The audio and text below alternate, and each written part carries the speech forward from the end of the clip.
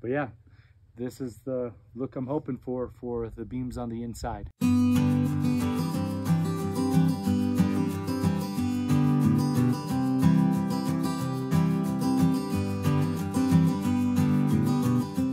All right, so it's been a while since I've recorded a whole lot. I've only been able to get up here for an hour or two at a time. And it's taking quite a while to finish the last pieces. So let me show you what I have going on.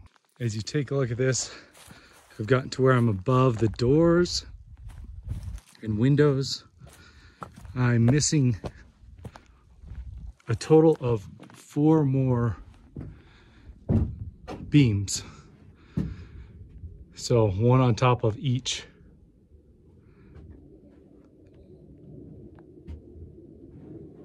And then I have to do the mortise and tenon portion for the loft area. I have a good chunk of the beams I need. The rest that go on top are right here, including that slightly thicker one. That's the main beam that supports the loft area. And you can see what I have over here on the sawmill. This one long beam will be divided into 3, and that will support the top support beam of my roof as well as the eaves. So that's enough for that piece there. So we're getting close. Hopefully I get this done in the next month, but we'll see what I have going on.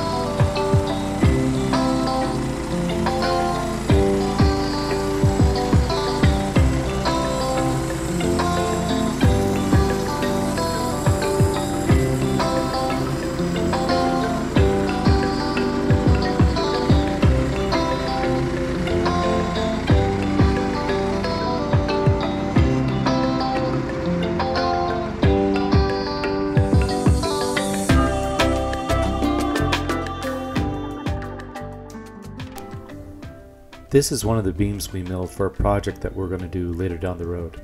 It's still just rough sawn and isn't finished or planed, but we decided to coat it in linseed oil to see if we could keep it from checking. And it's now been a few months since this video, and I can tell you it's worked very, very well.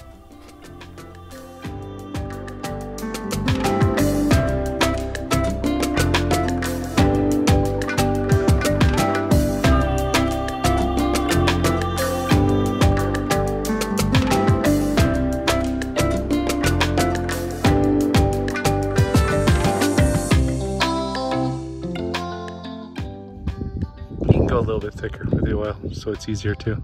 Saying go get more? Yeah, probably. Make your life easier. And I want a good deal of oil to soak in as well.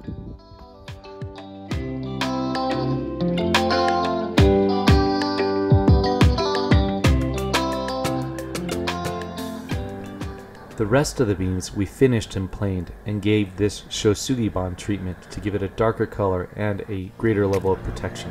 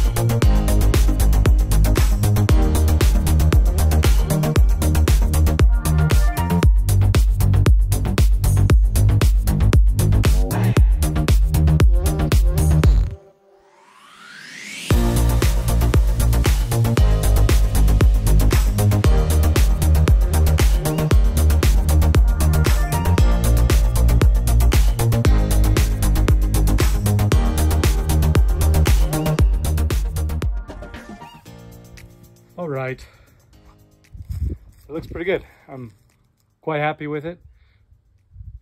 I think overall it took less of the linseed oil on these than it did something that hadn't been cured and burnt. So still took quite a bit, especially where I have a bunch of knots and it's really dry. You can just see it soak right in. But yeah, this is the look I'm hoping for the beams on the inside.